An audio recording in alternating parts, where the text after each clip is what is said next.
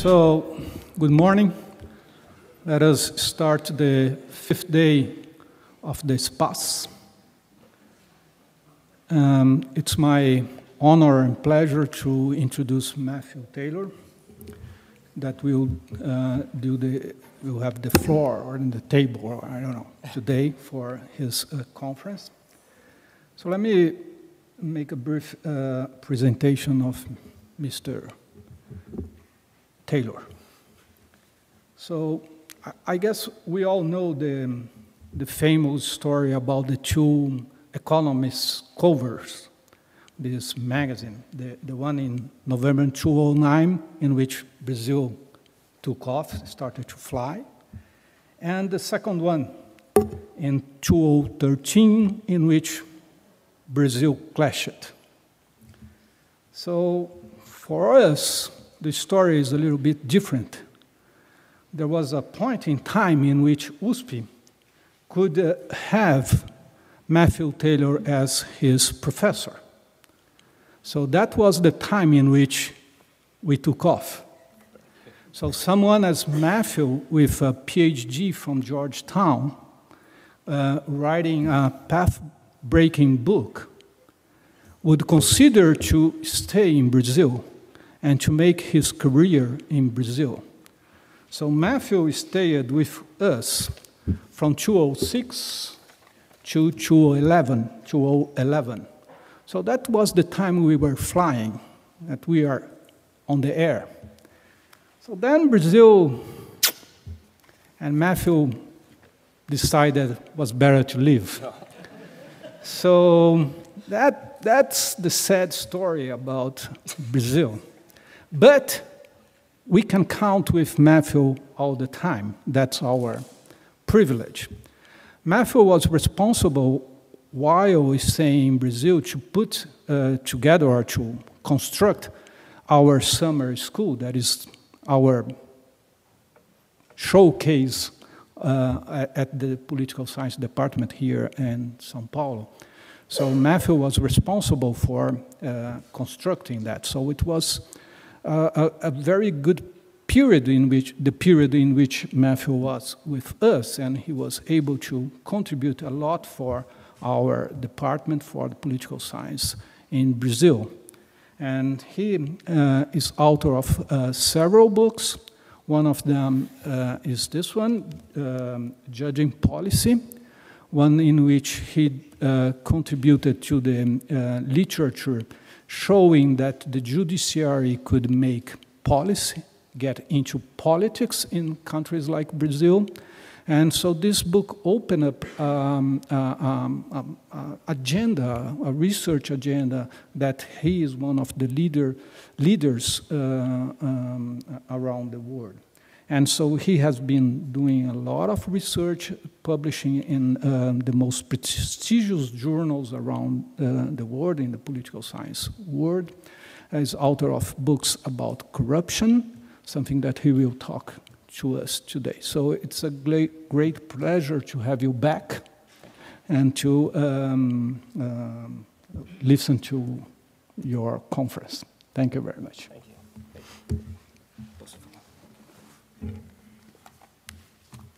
Well, I don't even know how to respond, except to say thank you. And you won't get rid of me very easily. I keep coming back. So it's wonderful to be here.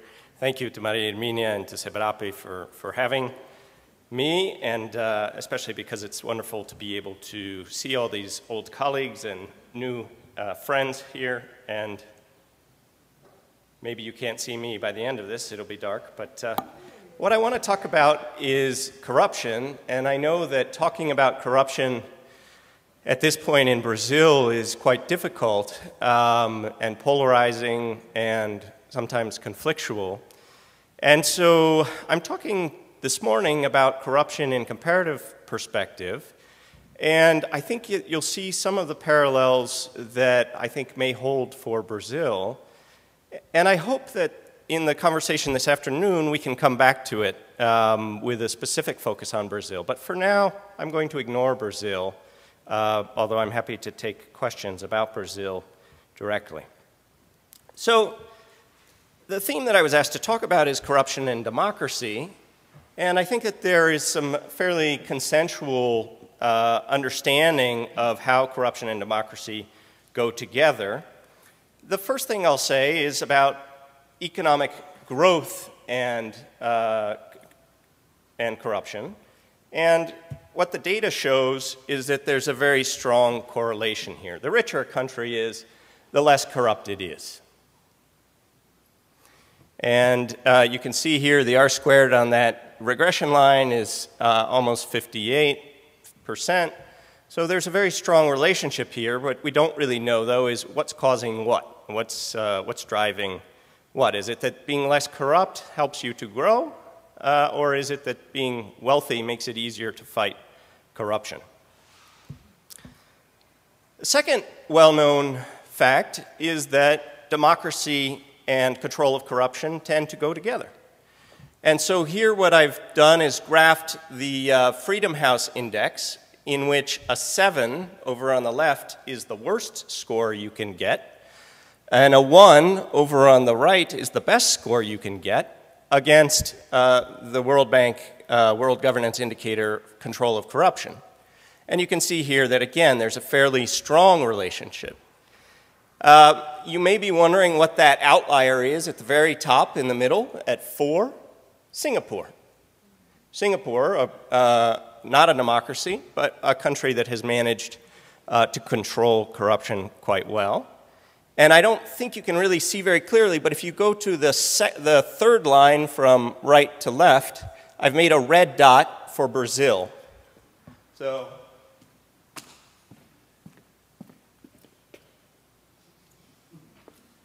hard to see, but Brazil does fairly well on democracy. It does a little worse than the curve in terms of control of corruption.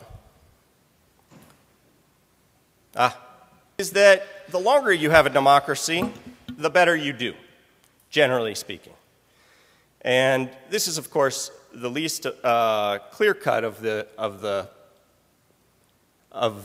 correlations that I've shown you so far, but this is years of continuous democracy. This is from the Boisch-Miller-Rosato data set.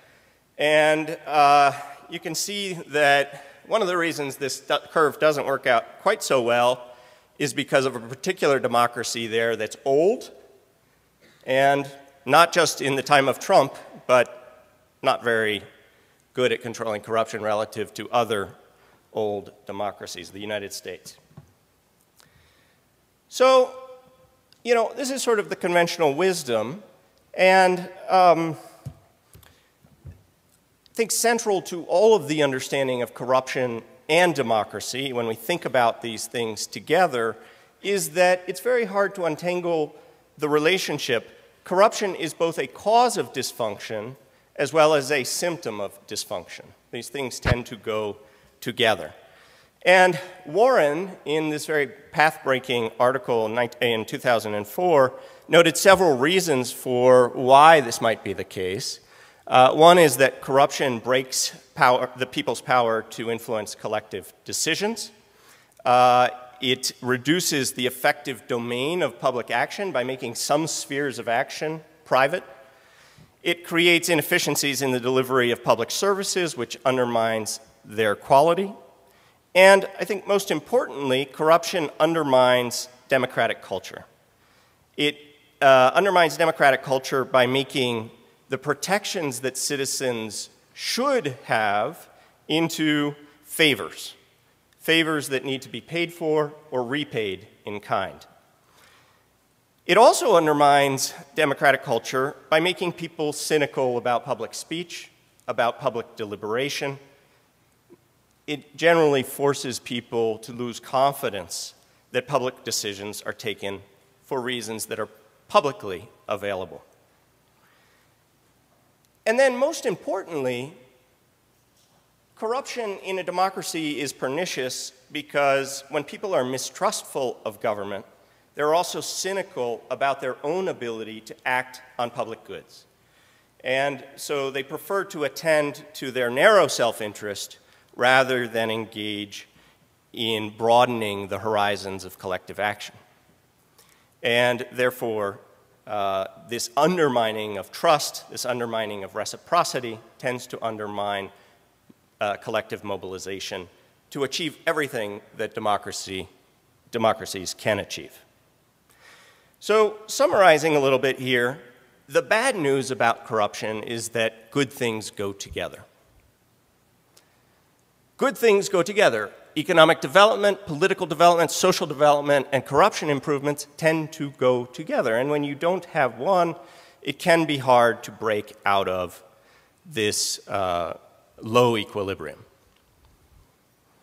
Okay, now on to the second part. So this was depressing. This was bad news. Now I'm going on to worse news. The worst news, summarizing here, is that structure changes glacially. Most countries that today have reasonably effective anti-corruption systems stumbled into them. They stumbled into them by happenstance through incremental changes in governance rather than through systematic reforms targeted at anti-corruption. Even those that did achieve these gains did so very, very slowly. And as I'm about to show you, the success stories usually take around a half a century. Furthermore, there's no guarantee that the forward movement is self-sustaining. And with that in mind, I'm going to give you some concepts that I think will help us to think about how to talk about achieving lasting anti-corruption gains. But before I do that, let me just say, stick with me. I've given you bad news, I've given you worse news, and yet I think that realism, and we should be realistic, doesn't necessarily imply nihilism. We shouldn't throw up our hands and say we can't do anything about corruption. And as I'll show you with some case studies, it may not be possible to move quickly from one equilibrium to another equilibrium, but it is possible, and it's possible to do so in relatively short time. So just to get us to there, let me give you two concepts that will frame my talk. The first is the concept of a policy burst. A policy burst is an adoption of multiple policy interventions. And the central idea here is governments do this all the time, right? We want to change social equity. How do we do it? We implement conditional cash transfers, we increase the minimum wage, so forth and so on. So that would be a policy burst, a set of policy interventions. But in my conceptualization of this, policy bursts are simply the implementation of policy. And as we know, policies can peter out. They can lose traction if they're left untended. And so in the case of anti-corruption, you can think of multiple examples of where this has happened. Passage of a Freedom of Information Act, for example, where you get a short-lived burst of transparency. Suddenly, the media is able to use the Freedom of Information Act to get information that they couldn't otherwise find. But then, at some point, bureaucrats learn how to game the system. They learn how to reject requests. They learn how to send the least possible information. They learn how to put it in formats that are very hard to access. They learn how to run out the clock. A second example, new prosecutorial tools, like anti-money laundering laws. And these can be very effective in the short term. They spawn new cases. They create new litigation. They enable prosecutors to move forward in ways that they weren't able to do so. But then there's a moment of adjustment. Criminal defense lawyers begin to adapt to the new laws. These prosecutions may hit new roadblocks if the judiciary isn't working the way it was designed to, and so forth. Adoption of anti-corruption agencies. One of the most depressing things about anti-corruption efforts worldwide is that one of the key prescriptions that's been lauded is to create anti-corruption agencies, centralized agencies that will sort of coordinate and lead anti-corruption efforts. And over 150 countries have anti-corruption agencies today. Of these, probably no more than a handful are actually functional.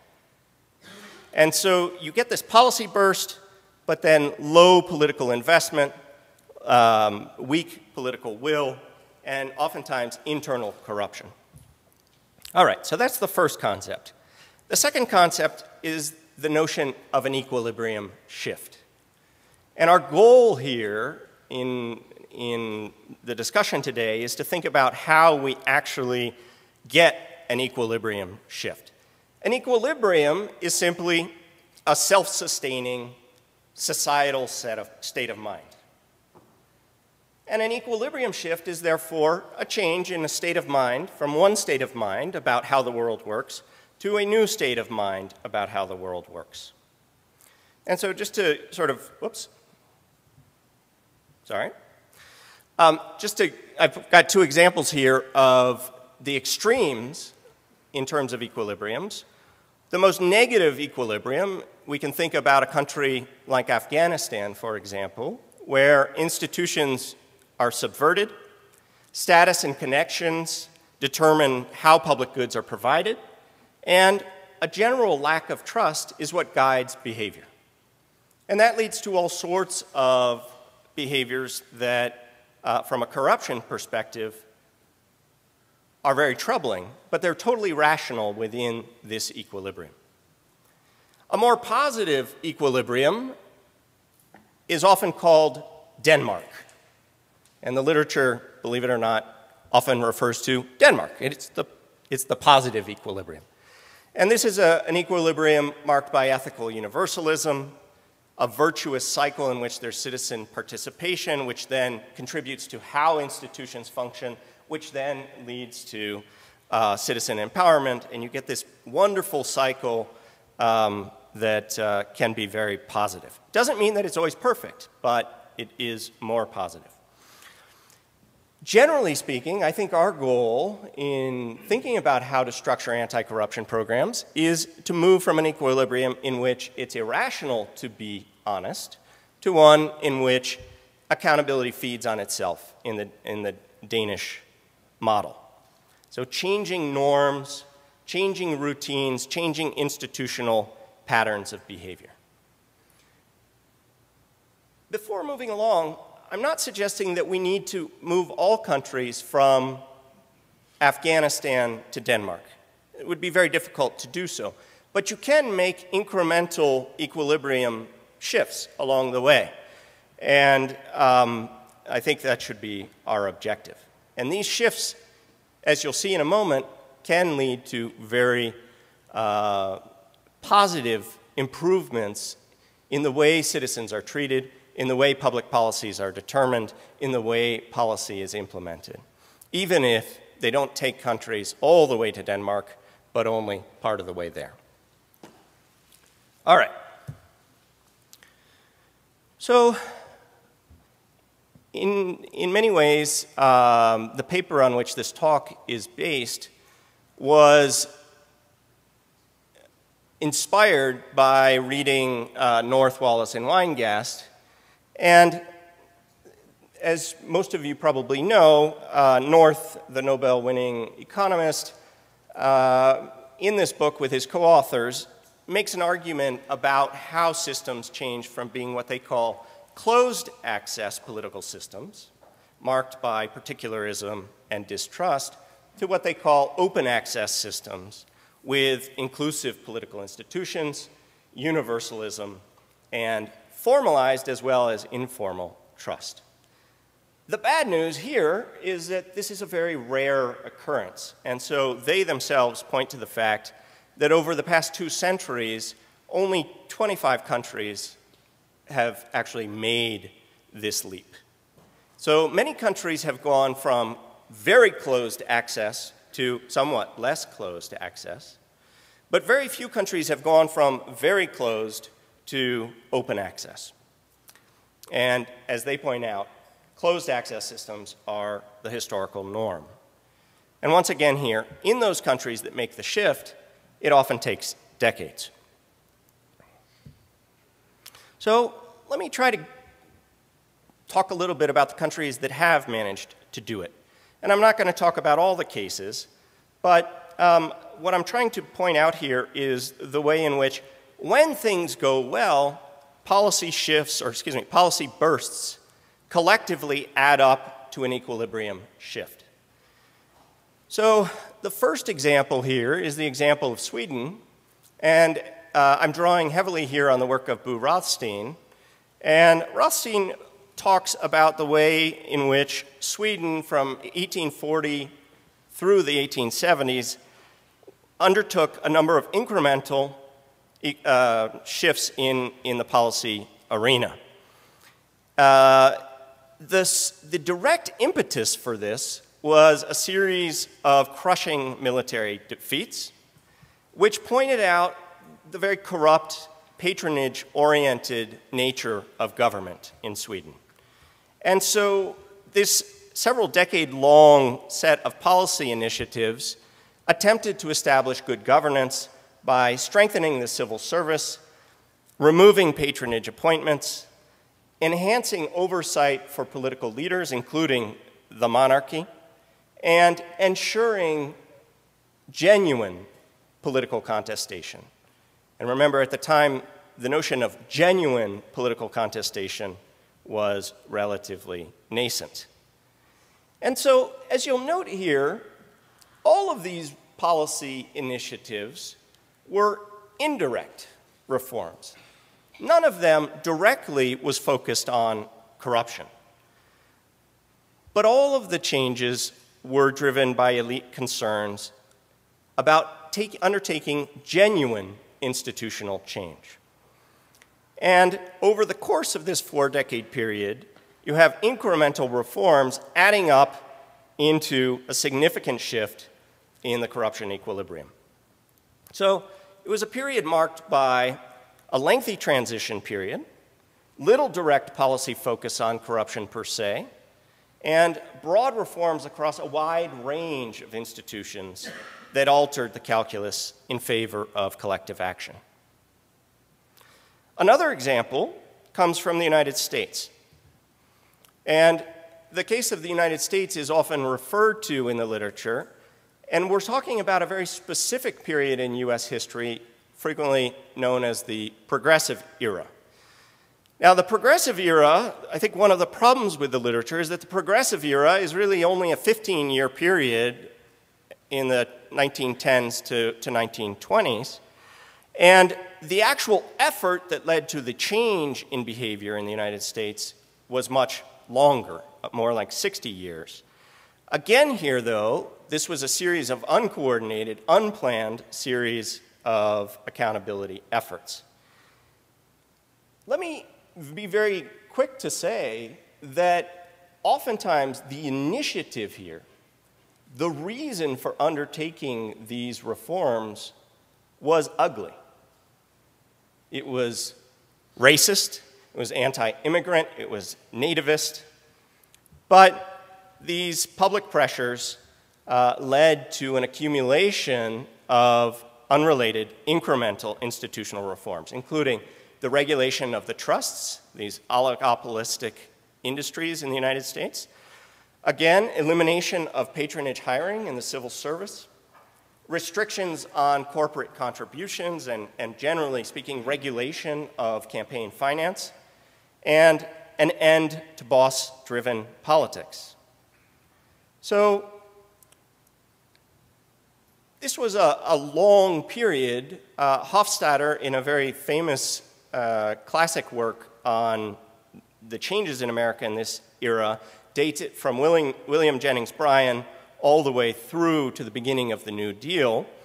And this is because many of the ideas that William Jennings Bryan brought to the political system weren't actually implemented or put into effect until several decades later, like breaking up the trusts.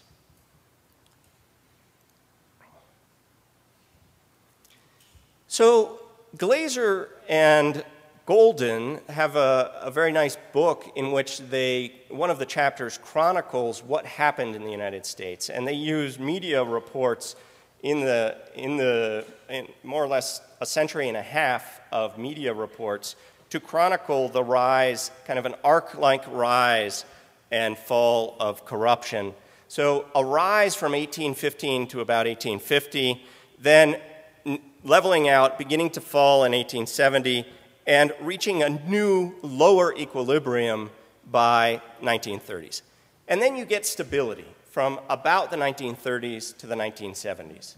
And unfortunately, they don't continue the analysis because they have to stop somewhere. So we don't really know what has happened in the United States, but they do point to the movement from a very low-level equilibrium to a much higher equilibrium.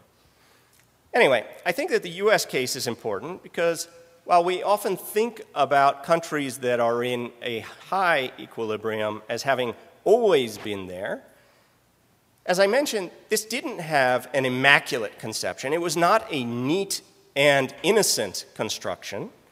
There was a great deal of ambiguous morality. There was considerable kind of haphazardness to the way in which policies were being developed. Some of the opposition was really opposition to mass politics. And one of the reasons that it worked was because during the progressive era, the pie was expanding. So the economy was growing, and it was possible for reformers to both continue patronage and introduce patronage reform. And so they could do this in the same context. All right. So these are, generally speaking, positive stories. I do not in any way mean to suggest that Sweden or the United States are icons to be looked up to, but rather that they have made an important equilibrium shift over these two different periods that I think can tell us a lot about other countries that are currently undertaking policy bursts. So let me give you two examples that are quite well known. And these are examples in which there was a policy burst, but then no equilibrium shift. And I want us to think about why that might be the case. Why was there no equilibrium shift, even though there was kind of hyperactivity in trying to change the corruption equilibrium? So the Italian case, I know, has gotten a lot of press in Brazil, in part because a particular judge here has written about it and drawn attention to it. And there were a number of factors at work during the Mani Puliti investigations in Italy that began in 1992 that enabled these investigations to actually work better than they had in the past. And as you know, the story is a very hopeful one at the outset. There were more than 6,000 individuals who were investigated, more than 500 members of parliament, and 5 former prime ministers. So this was a huge, huge anti-corruption effort. And it came about because of greater independence of a new generation of investigating magistrates. It came about in part because of the success and the popularity of anti-mafia efforts.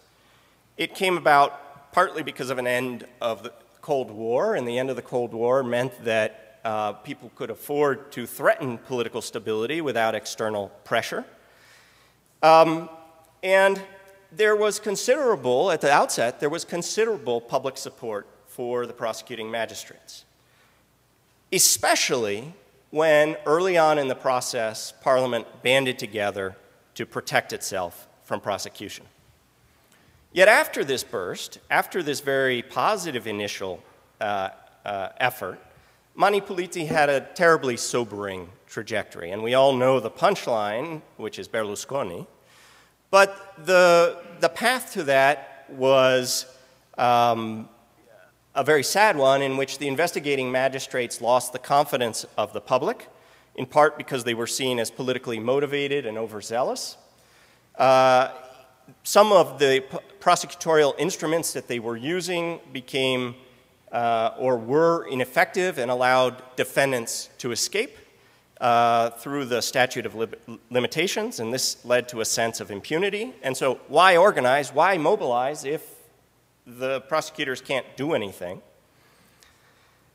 And then there was actual institutional pushback, and Berlusconi's government sought to reduce what they saw, what they alleged were the arbitrary power of magistrates.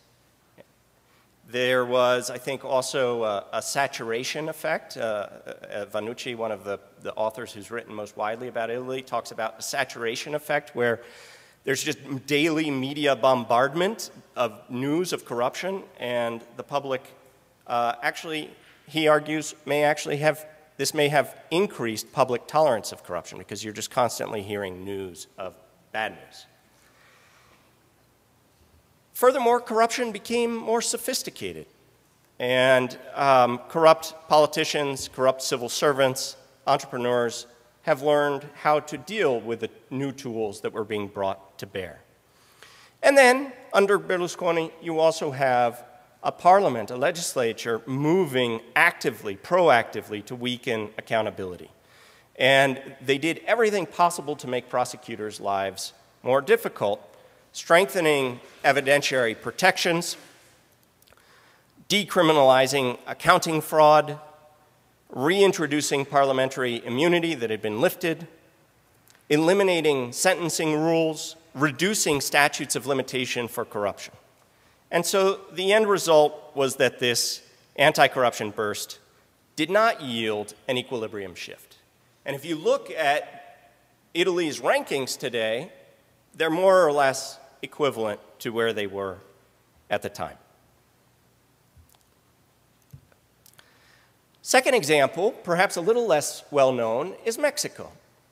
And you may recall that when Vicente Fox was elected in Mexico in the early 2000s, one of his campaign promises as the guy who was coming in to replace the PRI was exactly this, that he would fight corruption and he would do what was possible to take Mexico to a new place. And what we've seen in Mexico is that this top-down effort from Fox downward petered out. And it petered out for the most prosaic of reasons, which is Fox and his party were accused of corruption themselves. So they lost credibility, and these efforts lost credibility. And so today, as we look at Mexico, there's been, according to the rankings, very little improvement. And there are huge questions about the independence and the effectiveness of the judiciary. And even well-respected institutions like the Electoral Institute have come under fire in recent years. All right, so bad news, depressing news, slow news, and now we come to what can we do if this is the case?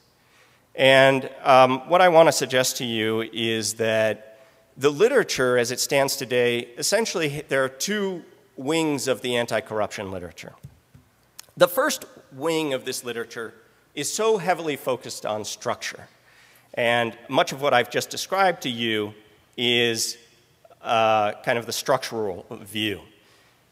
This view suggests that corruption is deeply structural with roots in culture, roots in inequality, roots in the unrule of law. And so it's really hard to think about prescriptions if this is the case. And generally speaking, authors who work in this field, who I would identify as structuralists, the only way that you get change is through a big bang, a critical juncture, a crisis. And so, for example, Rothstein and Uslaner suggest that some of the countries that have made a leap in anti-corruption did so either through occupation, being occupied by a foreign power, or because of an external threat like the Soviet Union, or because of war. And certainly the Swedish case fits there, the Japanese case fits there, the Finnish case, the Korean case. All of those improvements in those countries were in many ways motivated by these kind of crisis conditions. The problem with this, of course, is that in structural approaches to corruption, anti-corruption gains are often only purely incidental. You know, maybe in response to the crisis, you decide you need a more effective government, so you fight corruption. Or maybe, as in the Korean or the Japanese cases, you decide that the best way to fight the problems the country is facing is to improve the educational system, and it's through that channel that you actually begin to fight corruption. The other problem is we can't just create these external sources of change from thin air, and we wouldn't want to if we could, because they are more damaging than the corruption itself. The second body of literature gives us a lot of tactical responses and essentially is offering up what I've called here policy bursts. And so, for example, Transparency International has a very influential handbook that was written by Jeremy Pope at the beginning of the century on what is called national integrity systems. And the central idea of national integrity systems is that you create integrity pillars. And these integrity pillars include things like an independent and accountable judiciary, an independent auditor general, an ombudsman's office, an anti-corruption agency, and so forth. And this is problematic, obviously, because it's based on the idea that every little bit helps. And so if we just create enough institutions, something's going to stick. Something will make a difference. And the fact of the matter is that's not the case. What you get is a long laundry list of one-size-fits-all remedies. At best, those are going to help some topical maladies, but there's not much guidance in these systemic policy approaches for how you sequence the reforms, how you implement, or where they fit in the systemic whole. And so you tend to get cookie-cutter solutions to corruption that are implemented without great thoughtfulness for how they're going to play out in the domestic context. So what I want to suggest for us to think about is a more strategic accountability approach. And when I talk about accountability, I'm thinking about accountability both in terms of anti-corruption, but also more broadly. And accountability here is essentially the ability to hold political actors to account, to ensure that they have to answer for their actions and that those actions can be monitored. The nice thing about focusing on accountability more broadly than simply anti-corruption is that oftentimes even corrupt actors in a government see some benefit to accountability. So, even a deeply corrupt president might see some benefit to imposing controls on the bureaucracy or to ensuring that the bureaucracy is accounting for how it is responding to executive directives.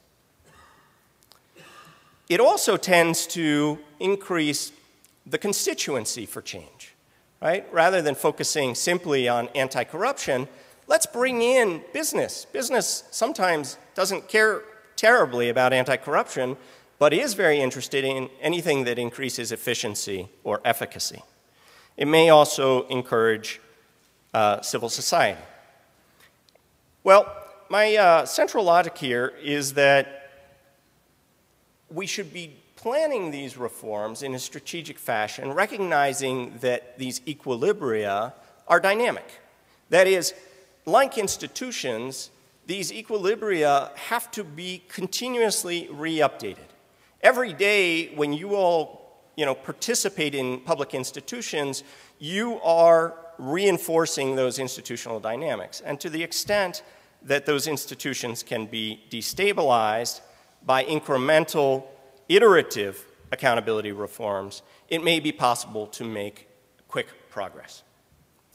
So, quickly here, looking at some cases of countries that have done something similar to this, I came up with something which is not entirely original, but I think systematizes what I'm talking about.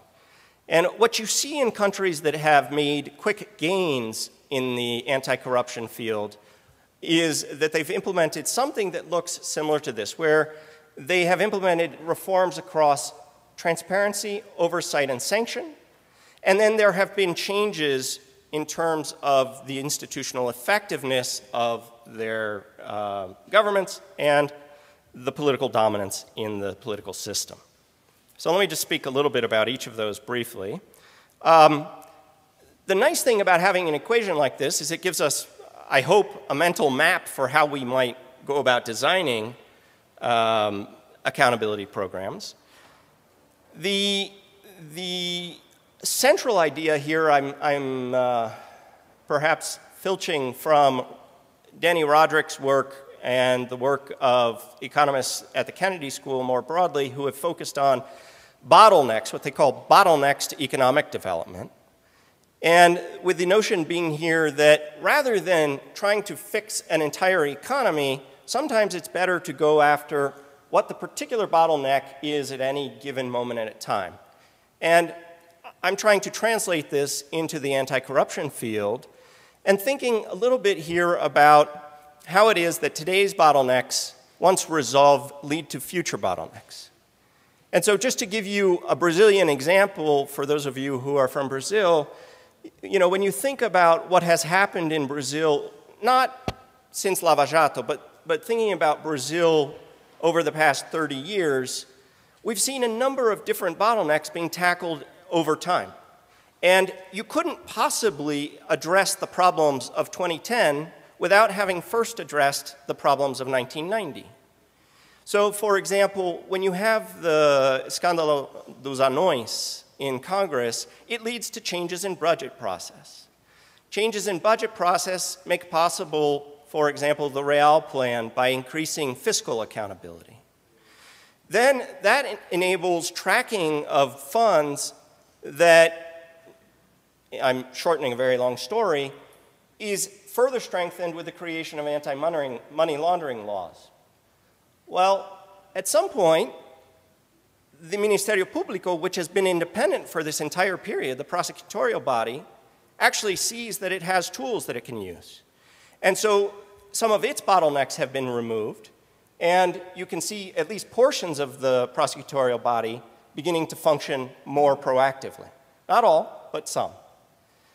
And now that those groups are functioning proactively, they're running into a new roadblock. And I think the roadblock now is judicial inoperancy, the judiciary not functioning the way many would like it to function. Anyway, I didn't want to get into Brazil, but I wanted to give you an example, and we can discuss this more, the Brazilian case, a little bit this afternoon. But the point being, I think that if we think about bottlenecks, where are the bottlenecks that we're facing today, and removing those bottlenecks, what will that mean in terms of the bottlenecks that we're likely to face tomorrow? So the first component here is transparency, which is, in its essence, public access to meetings, to procedures, to information about what the government is doing.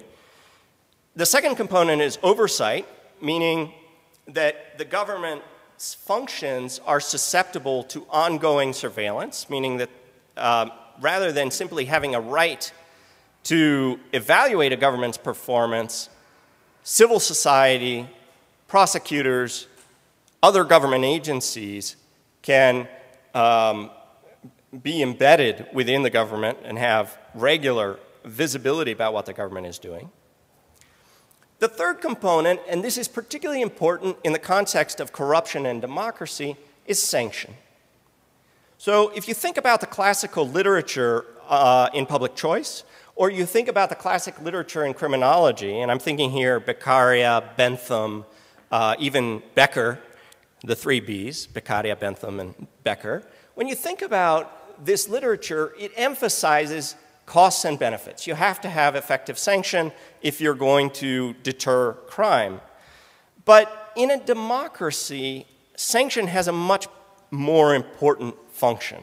It's not just about deterring crime, it's also about serving a societal role of not just the individual calculus about whether to commit a crime, but rather demonstrating that there is a societal norm at work.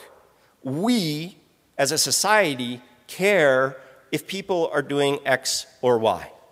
We, as a society, believe that the norm should be whatever.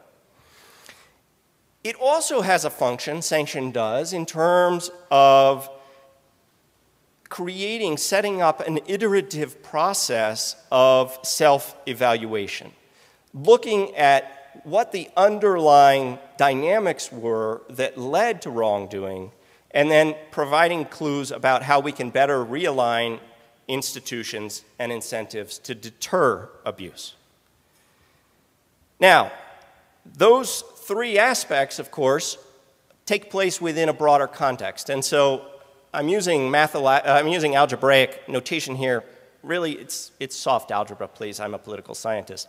It's not, please, these are not algebraic terms. What I mean by the multiplication sign there is simply that this framework of transparency, oversight, and sanction is tempered by, it is shaped by institutional effectiveness and political dominance. And institutional effectiveness is a catch-all term, but it's a term which I think has three central components. One is state capacity, a professional bureaucracy with the ability to implement policy free of undue external influence. The institutional toolkit is the second component, the laws, the mutually supportive bureaucracies, adequate budgets that are needed. And then third, and perhaps most important, is citizen engagement. And citizen engagement is a force multiplier. It's a way of making transparency, oversight, and sanction all the more effective. And then you'll see a minus sign there. And all of this is undermined by political dominance. And political dominance, the history shows, I pointed out Singapore. It's one of the few cases where you have political dominance actually leading to improved accountability outcomes. But it's a rarity. And so, generally speaking, political dominance diminishes all incentives for active oversight or sanction. Other things equal, the more dominated agencies are, the less likely they're going to be able to fulfill their accountability function. So, that's the framework. How did I come to it? Well, partly by looking at countries that have changed, that have seen an effective, self-sustaining equilibrium shift. And again here, this doesn't mean that they went from Afghanistan to Denmark. It means that they may have gone from some intermediary place to another one, but it's a new equilibrium, it's a new place. It's a new mental framework for thinking about trust and reciprocity.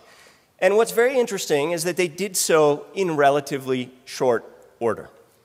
So, to find examples of such shifts, I went to the World Governance Indicators, and specifically to control of corruption. And those of you who study corruption may know that there's a whole debate about how much you can do longitudinally in comparing these indices.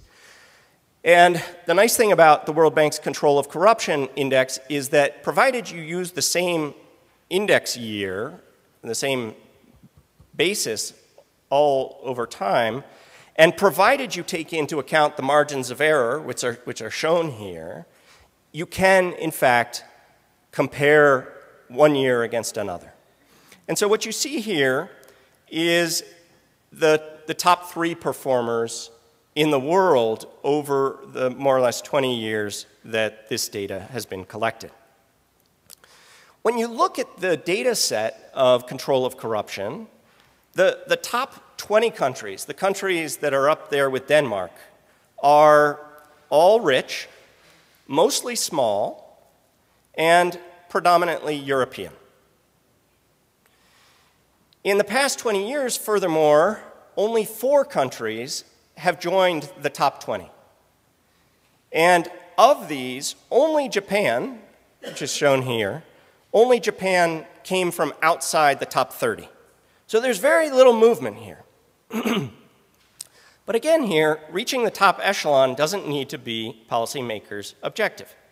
And even shifting from the bottom group to the middle of the pack would be a very significant gain.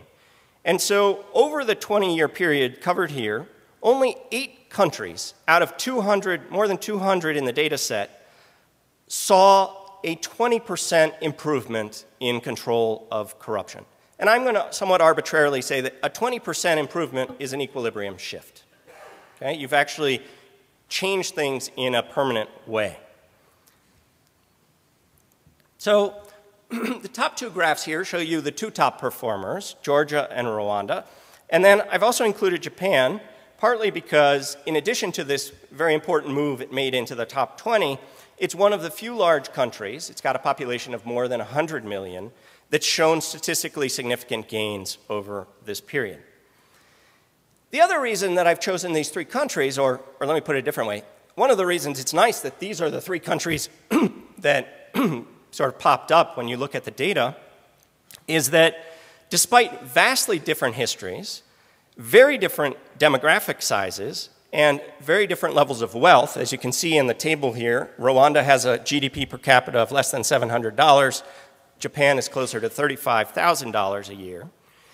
All three of these countries have essentially followed reforms across the full accountability equation that I gave you. And this is in stark contrast to countries like Italy, which have been too reliant on reforms in a single area. For example, in the Italian case, prosecutors, without a widespread push to improve performance across the broader accountability equation. So let me just show you how this plays out.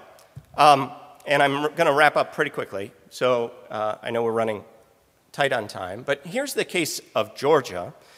Georgia, of course, in structural terms, had some good things going for it as it moved from Soviet domination into the post-Cold War period of, for lack of a better word, kleptocracy, because it was essentially a kleptocracy. But then it moved into a much cleaner equilibrium by 2010. And so structurally, you might say, well, Georgia is very different from many countries in Latin America because it had an educated population already. It had enormous potential from eliminating the distortions of Soviet economic policy. And also because the Soviet, or the post-Soviet collapse removed all of, or most of, the elites between 1991, when Georgia broke away, and Georgia's Rose Revolution in 2003. And yet, Georgia also did a couple of other things that, according to one observer, yielded a mental revolution. And so here I've kind of broken down what some of the top policy initiatives that they've undertaken into the different fields in this equation. So, you know, this sounds a little bit like Sweden in terms of transparency, competitive civil service exams, registries, civil registries to make sure that we knew, or they knew what citizens were doing and what kind of benefits they were receiving, automation of public services. One of the most important things in Georgia was actually this last one, competitive university admissions. Why?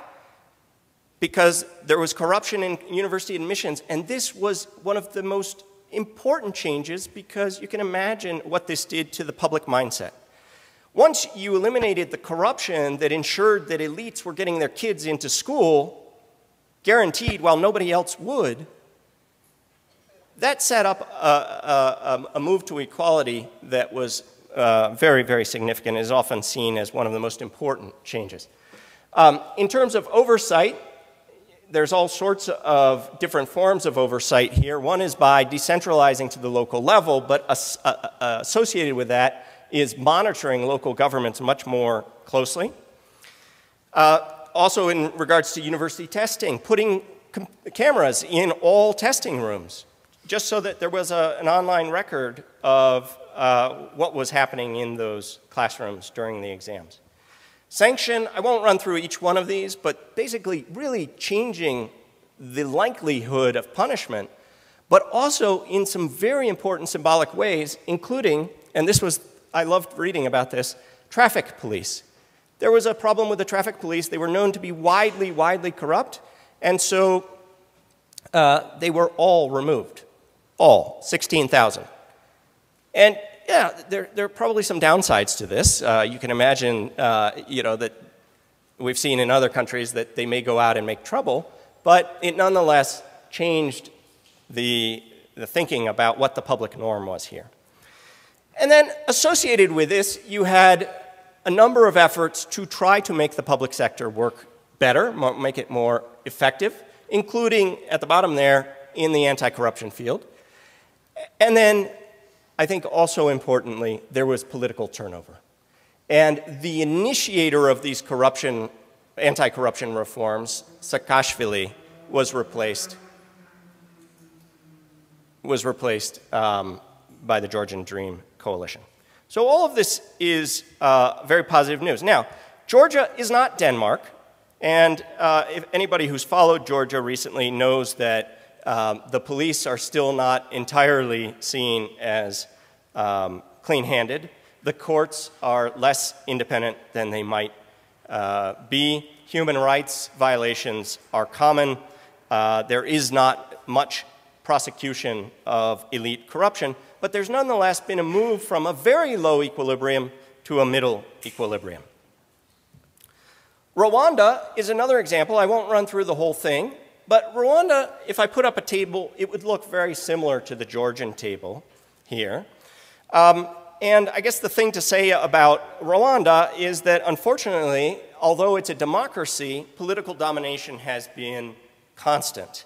And so President Kagame's seeming permanence as a lifelong president is perhaps the greatest impediment to judicial independence, and that in turn leads some to question the extent to which this equilibrium shift will be embedded. But nonetheless, an important change. And then finally, Japan offers a great example of just how lessening political dominance can contribute to a significant improvement in the performance of the full accountability framework here. After 4 decades of LDP rule, in the early 1990s, Prime Minister Hosokawa was elected, and he undertook a variety of initiatives to make sure that the existing institutions functioned as they had been designed to function rather than as they were functioning under the LDP government. Again here, the supreme irony of anti-corruption, Hosokawa, as you may have guessed, was removed after a scandal. But the very notion of turnover changed the way the LDP itself governed and used those institutions. So again here, active competition strengthened the effective enforcement of existing laws.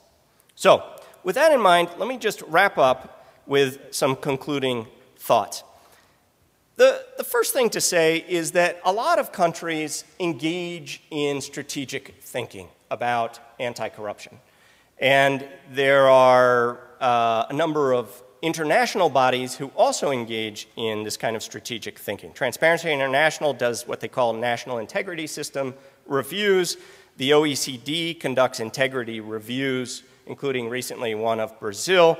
There are, under the UN Convention Against Corruption, there are regular anti-corruption strategies. The Open Government Partnership, which Brazil is a co-leader of, has national action plans. So there's a lot of strategic thinking that's going on. But even in these cases, I think the strategy falls short for a few reasons. The first is there is no continuous reappraisal, not of how the institutions are structured, but of where the bottlenecks to effective accountability lie. And so thinking about accountability across these different spheres, transparency, oversight, and sanction. Secondly, there's very loose coordination of both the reappraisal process and the reform proposal process. Third, most of these reviews don't embed civil society. There's very little effort to have widespread participation by actors from distinct agencies and from civil society organizations that know best how each of these components works. And then fourth, and this is sort of where I think we can make the most progress, the adoption of new tactics is seldom done in a conscientious and iterative manner. And so what we see is that the marginal effect of policy bursts tends to diminish over time. Progressing from policy bursts to an actual equilibrium shift really requires repeated iterative efforts to prevent backsliding or to prevent the kind of institutional drift that I've already described. And then I think, just generally speaking, we're doing so little to actually think about where bottlenecks lie and what the causes of those bottlenecks are. What are the particular circumstances that cause those bottlenecks, and then is the bottleneck a consequence of policy, of political will, of legislation? Is it capacity? Where is it arising? So the approach I'm advocating really is trying to suggest that we need both an incremental and an iterative approach, that we need an approach that's broader than anti-corruption and moves to accountability as a whole, but that nonetheless enables us to undertake changes that are not as glacial as they have been in the past. So hopefully that's at least enough for us to begin conversation. Thank you for your attention.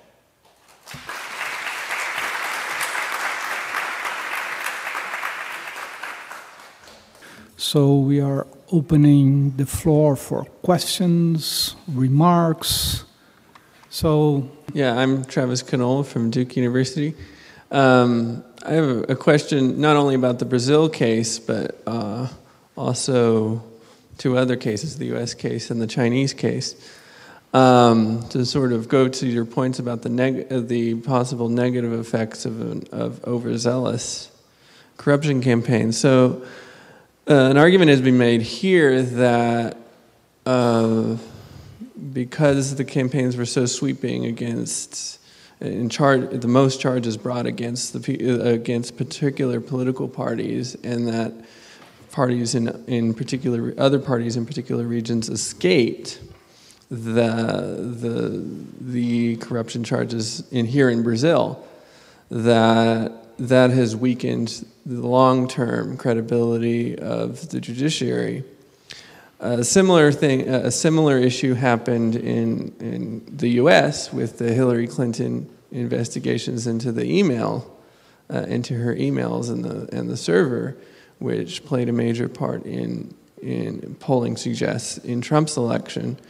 And then in China, an extremely popular and quite effective for a while anti-corruption campaign against one of the factions, the military faction of the Chinese government under former President Jiang Zemin, turned into a consolidation of Xi Jinping's power and later the removal of term limits. How do we make the case for long-term anti-corruption efforts if the results in at least three, if you count Brazil, of the world's great powers, leads to political consolidation, not necessarily less corruption? So you want to... Would you mind? Yeah, we go one by one. It's better. Yeah, I like Zay's answer yesterday, which is I can only keep one question in mind at a time, and that was 3, so I'm going to do better than average. So Travis, I think I'll go in reverse order. I think the issue of China, I don't want to talk about. I was charged with talking about democracy, but just quick democracies, which I think are a particular subset because we can do things in democracies that we can't do in authoritarian regimes. I also think that in the case of China, this was an anti-corruption drive that was based, partly because it's not a democracy, more on coercion than on compliance. And I think these are two terms that we should keep in mind. Too often, even in democracies, the focus of anti-corruption is on coercion and coercive sanction, rather than on resurrecting the norm that then becomes complied with passively, right? And so I appreciate you raising China because I think it's really important for us to think about compliance as a term that's unique to democracy. Obviously, there's compliance in China, but it's coerced compliance. And I like to think about compliance as a broader phenomena that's unique to democracies because we embed the norm. We embed the norm that's popularly mandated or chosen by representative institutions and thereby implemented. So I think that goes a little bit to what I was trying to say about sanctioning and the phase of sanction. On the US and Brazil, so I'm tempted to say we're going to talk about Brazil this afternoon. I won't go far there. I think that but I will say I think there was a phenomenal bit of bad luck in the Brazilian case that's caused by institutional factors, but has also been played by particular actors in a way that takes advantage of those institutional factors. And so what I'm saying there is that there are kind of three ways that you can address corruption in the Brazilian case that we've seen recently. One is Lava Jato in the 13th trial court in Paraná, the federal district court in Paraná. That's one. Then there's the STF, and that's where you deal with other politicians. And then there's other first instance courts, and I'm thinking particularly Minas Gerais, right? And so there's three different patterns for behavior in each of those. And I think the piece of bad luck resides in the fact that those three different instances have dealt with corruption in very different ways. So I'm going to stop there because I think I'd rather hear the Brazilians talk about this, but I think that there is a phenomena here which is both institutional, actor, and political. Now, the broader issue that you raise, and I'm happy to talk about the US, but the broader issue which you've raised about the politicization of corruption, I think helps to explain why equilibrium shifts take as long as they do historically. Because there actually has to be turnover, and maybe the turnover is not just electoral turnover, but also turnover in the targets of investigations before the norm is embedded fully, right? So I fully take your point that politicization is a problem and oftentimes undermines anti-corruption efforts. I'm not sure, though, that if you had smoothly functioning and efficient institutions, politicization would be as bad. So I'll leave it there. Okay. Yeah. Yeah, first, thank you for a very interesting talk. I'm Douglas Block from the University of Pittsburgh. So my question is with this talk, everything you're looking at is a top-down approach, and we're assuming that bureaucrats and government officials are just corrupt and hosing the system because they can. But as you mentioned, like the police, if you have corrupt police, that means you have someone who's paying the bribe. And I don't work with corruption, but even some of my own field work here in Brazil, talking with deputies, you see some of them saying, look, I have people coming to my office demanding that I pay their light bill, or they're going to make sure no one votes for me. They're going to tell all their friends to vote against me. So what is the role of changing society's view of corruption of, hey, I'll take this parking ticket, or I'm driving drunk, so I need to take the consequences as opposed to paying a bribe? Yeah. Well, I take your central point, which is that civil society engagement is essential. And I kind of threw that into the category of institutional effectiveness because I deeply believe that the institutions don't function without that kind of constant feedback. And just because I like anecdotes, I'll give you an anecdote from Brazil, which I think is illustrative of a number of different things, including my cowardice. And so the anecdote is when I first moved to Brazil, I started dating a woman who is Brazilian, and she later became my wife. She still is my wife. And I was in the car driving with her back from the beach with her brother, my brother-in-law now, and we got pulled over by the highway police. And this was the 1990s, and things were different. I think things have gotten better. And the cop pulled us over, and there was a conversation about uma cervejinha, um cafezinho, something like that. And being the gringo, I was like, just pay the thing, let's get out of here. Just pay, we're out, just do it. Like, let's not pick a fight. And my brother-in-law said, no way I'm paying you. I'm not paying you. And the policeman said, well, then you'll have to come inside. He said, well, I'll come inside.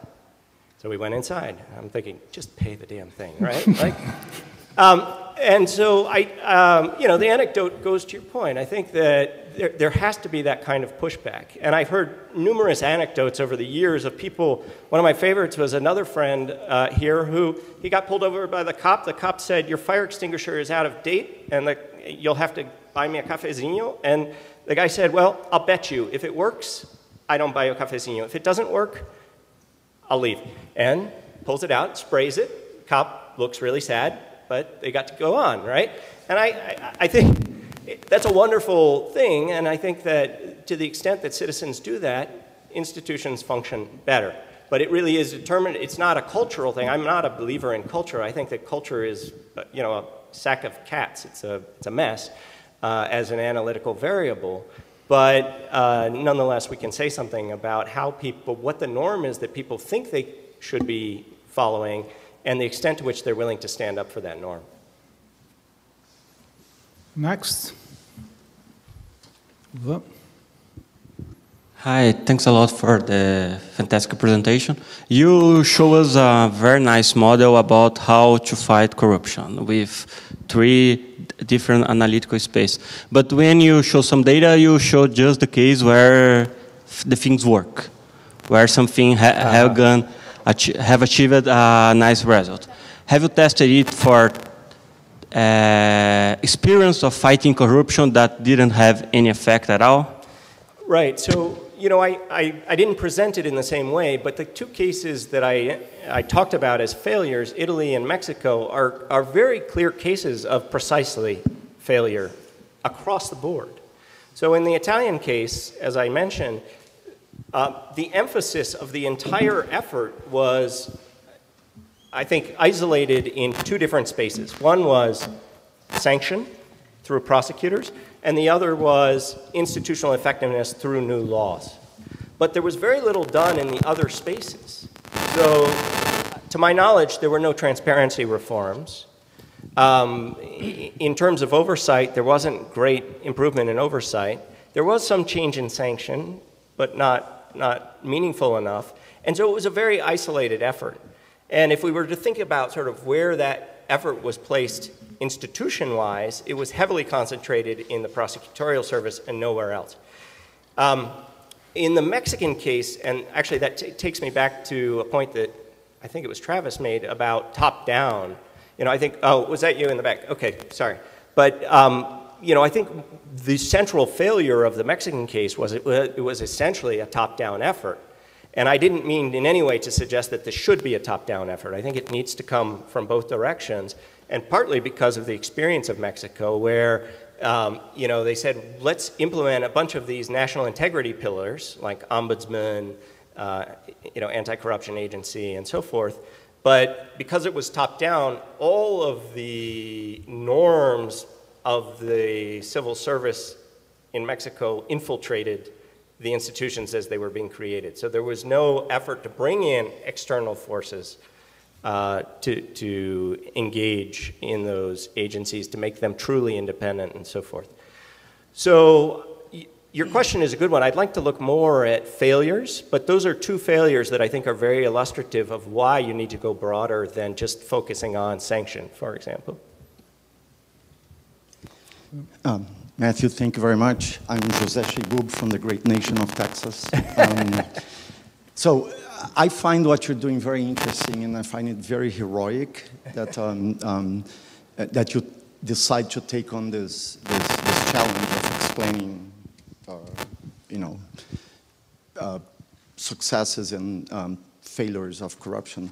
So I don't really have a question, but I just want to ask you for your reaction to thinking about corruption as too broad an outcome, because it encompasses all sorts of behaviors that we have to I wonder if it wouldn't be more productive for us to try to understand dimensions or aspects of corruption. So when you put the United States as a success case with Italy as a failure, so I keep thinking, if Italy is a failure, but it's the 7th economy in the world, not a big country, so what's the counterfactual there, right? What would Italy be if Italy were a success story, if there were no corruption.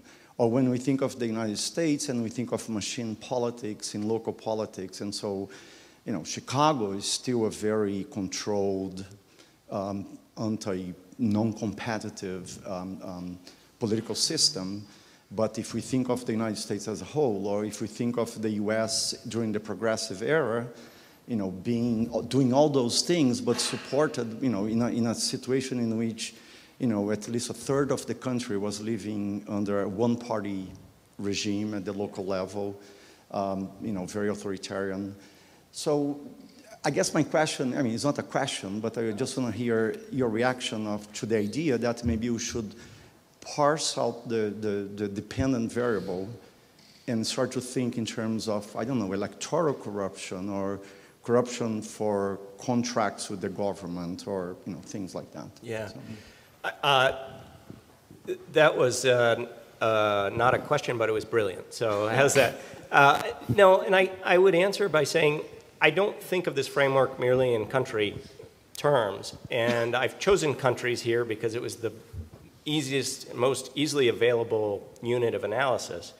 I also chose it, I'll admit openly here, what I wouldn't admit to the reviewers, which is with Brazil as my shadow case. And Brazil is very much in the back of my mind, partly because of something that Brazil has that I think is very useful.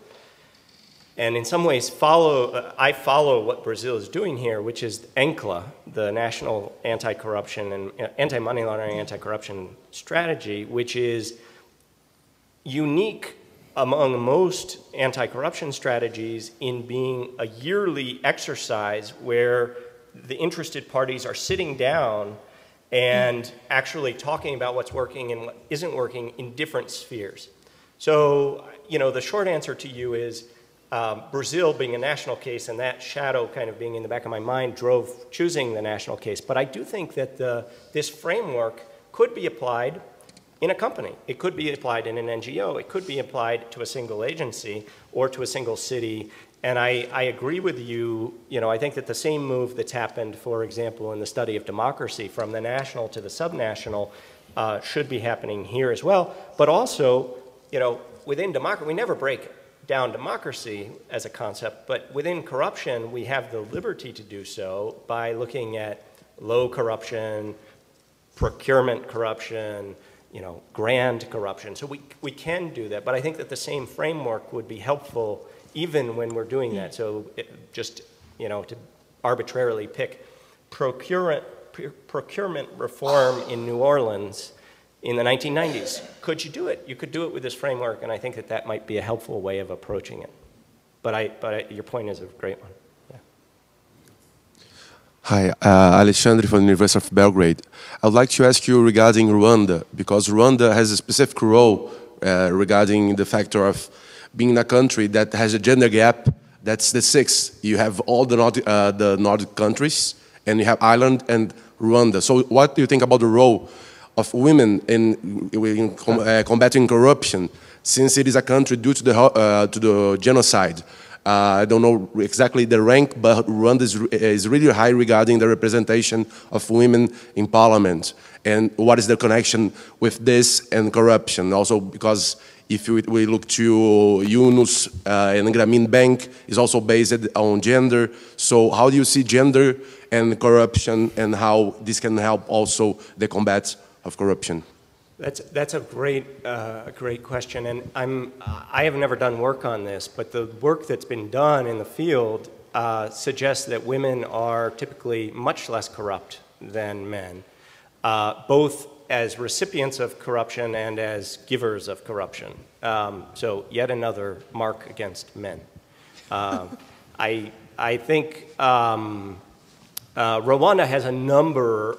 You know, the genocide changed the mindset in Rwanda, and you know, to some extent, it makes me wonder if I should offer it as a case, because success in fighting corruption was partly possible because there's such a strong consensus about the need for political engagement, for conciliation, you know, a number of things that have to do with the peace process that then influence you know, the norm about taking bribes and giving bribes and so forth.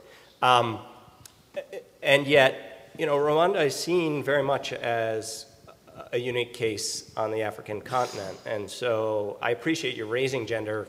It isn't a part of my analysis, but it's well worth bringing that in. I would see it as an intervening factor, though, as you think about the structural change engendered by genocide, gender, and then corruption. Yeah. Good morning. My name is Elia from Federal University of Pernambuco.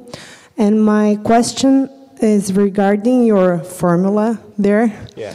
What is the reference of period that I should look at? Because you brought us examples of success analyzing a 40-year period or 60-year period or 10-year period.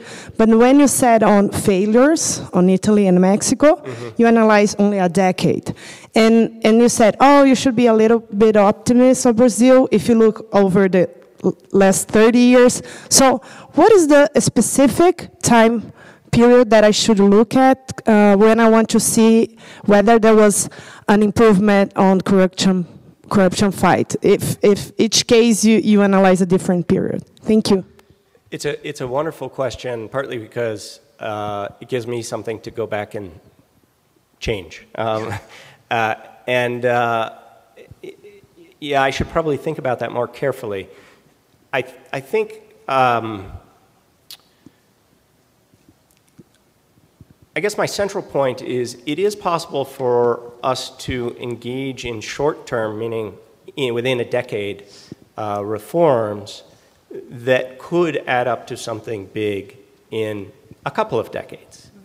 And you're right that there's a little bit of a dissonance in my analysis of the different country cases. For example, in Italy, to say 1992 they did something, they had a spurt, and then today they're back to where they were. But I think that's partly because this paper is both political science and policy advocacy. And that's always a problem. We have to be careful of that. And so from a political science perspective, I think we really shouldn't be thinking in shorter than a couple of decades. But from a policy perspective, I think we can be thinking in a shorter time frame, but informed by the longer term changes that we've seen historically. And I would still stick to Italy as a case, though, because I think we can today, here we are 30 years on, say, no, it was a failure. And I take Zay's point. Maybe if we look at improvements in Florence have been better than they were in Palermo, fine. But I think at a national level, we can analytically, with no normative judgment, look at the case and decide that really, no, it has been a failure.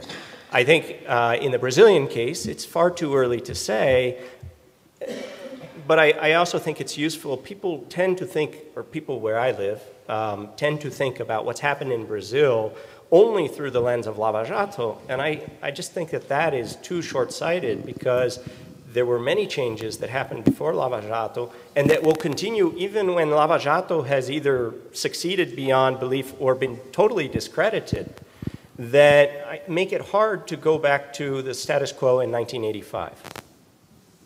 So that was a non-answer, but I think that's partly because you've pointed to an important problem, that there are different time frames depending on what we're trying to achieve. Yeah. Anyone else? I have a small, no, go ahead, here. Well, while they get you the mic, I have one question that maybe is related to the question that is, what about measurement? Yeah. How does this index are constructed? What goes on in there is much, I guess, they are always constructed with perception. No. This one is what? Well, no, many times they are, but not always. Yeah. I would consider, what is in there? And going to the José Chebub's observation that we would probably have a better way to assess these things if we were to break them into cases or pieces. For instance, I would love to see where Switzerland enters this index. So everything happens there, in their bank system. And they are said to be clean. So why? I don't understand. So, and for quite a while, now that has changed, right? Because of some stuff, but so there is something that we measure as being corruption, and there are other things that we don't consider corruption, but what is, so I think that, well, I guess this is what I wanted to bring to your consideration. So being on stage with Fernando and having him ask you a small question is always painful, because he knows exactly where to go and hurt you. But no, I think you put your finger on, you know, a central problem with all corruption work is the measurement. And there are a couple things that I would say in response to what you said. I don't disagree with the fundamental basis of your question, which is that many measures of corruption are perceptions-based. I would say that even those, though, can give us a sense of whether there's been an equilibrium shift. So just to give you the example, the classic example, and I don't like defending the Transparency International's Corruption Perceptions Index because it's flawed for precisely the reason that you just expressed. It's just perceptions. But Rwanda, in the period that I analyzed here, went from something like 90 in this ranking to something closer to 50. And you have to be very careful about comparing perceptions, but the fact of the matter is it's very unlikely that 40 other countries moved and that Rwanda somehow moved up. You know, I think that their perceptions are capturing something, but I take your point. Partly in response to this, I think you know, it's interesting to use other measures. I talked about Glazer and Golden's work on the United States, where they look at media reports. Kate Bursch and Sergio Praça and I have done similar work in Brazil, where we look at media reports on individual government agencies. So we're looking at reports of corruption within a particular federal agency. And so we can get a measure that's agency level. And I think that that's much better. It's still media, and we know there's an accusation in Brazil, an allegation, frequent allegation, that the media is biased, but we don't think that the media is always going to be more biased against the transport ministry than it is against, I don't know, social development. You know, so I think that there are other ways to get at corruption that are important. One of the best ones that's being used now is actually looking at global financial flows. So global financial integrity has a measure, which has its flaws too, but that looks at the holes in the balance of payment that are unexplained and tell you a little bit about the comparative holes in a given country's balance sheet, where you would expect to see them. And so, for example, Brazil does middlingly well. Mexico does very poorly, which we would expect in a country that has much higher organized crime, much higher drug trafficking, much higher corruption. So on the point of Switzerland, you know, I fully agree. I think that this is a whole other issue where the measurement that's often used for cross-national analysis isn't getting at a particular form of corruption. TI has responded by putting together a global bribe payers index, but even that doesn't quite get to the Swiss case. And I think my favorite statement about all time about financial flows is I think it's Nicholas Shaxson wrote that the two biggest money laundering spots in the world are islands. Can you guess which islands? London and New York, right? It's not the Cayman Islands, it's those two. And so I think, you know, this is, you're absolutely right. There's a problem on both ends of the spectrum here. So, okay. Yeah, thank you. My name is Jonathan Phillips, and I'll soon be joining USP as well. So thanks to Matthew for the presentation, and I think this follows Fernando's question. My big question is really, where's the economy in your framework here? Because ultimately, of course, corruption is really about the flow of value through the political and the economic system. So at a conceptual level, it would just be great to really understand where that comes in. But I think my concern is really that this political dominance variable that you're sort of using, I wonder if that's the right sort of analytical level to, at least in an explanatory sense, help to understand when we have these successful anti-corruption movements. It seems that a lot of the work is, I mean, you have the example of Rwanda, for example, which is, glaring, but there are many others where political dominance is not really what's moving here. At least from what I can see moving is the relationship between the political elite and the economy, right? So in the Rwandan case, it's very much about the relationship of the military and the political elite having control of business groups, which sort of bring that corruption within inside the regime and sort of almost legalize the corruption by accumulating rents within the system. And so that permits them to sort of reduce corruption perceptions and day-to-day corruption while still maintaining economic control. Yeah. In the US case, there's really interesting work. Didi Kuo at Stanford University has sort of sought to explain these changes in the late 19th century by looking at the pressure that came from growing diversified economic business groups on political actors, right? So that diversification of the economy that drove the change. So it would be really great to hear more about that. Yeah,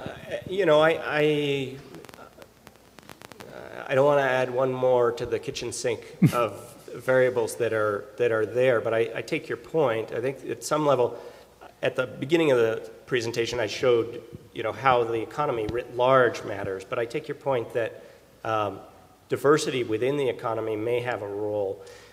There's a very good piece by his name is escaping right now. Oh, Michael Johnston at Colgate, who has written about syndromes of corruption. And he basically argues that, the US case is very different from the Mexican case, is very different from the North Korean case, but each of them is representative of a particular syndrome. He has 4 syndromes that he thinks encompass all of the cases in the world. And those syndromes are largely determined by the interaction that you've described between the economy and politics. And so I liked the way you phrased the Rwandan case. It sounded very much like what he calls interest group corruption in the United States or in France, for example, where basically elites no longer have to corrupt because the system already embeds a fair amount of influence peddling through lobbying and, and then there's, I think, a debate that's happening in most wealthy economies that indeed may explain the populist movements that we've seen precisely over what is the correct degree to which we should permit this influence. And so, Trump's famous phrase about the swamp. I think that there's no easy answer to those issues. I guess on the ladder of abstraction, though, I'm trying to deal with a problem that's lower down and maybe is unable to deal with, it's able to deal with particular instances of wrongdoing rather than the systemic norm around how we expect influence to be curried. But it's a great, great, great question. Anyone else? We have time. No, we don't. We do. We have time? We have 10 minutes. Or you're going to... Or I'll talk at you. Yeah. You want to talk something else? You want to sing? I might sing. Yeah. Well, so if no one is... You want to make a question? Oh, okay. So, thanks, Matthew, for this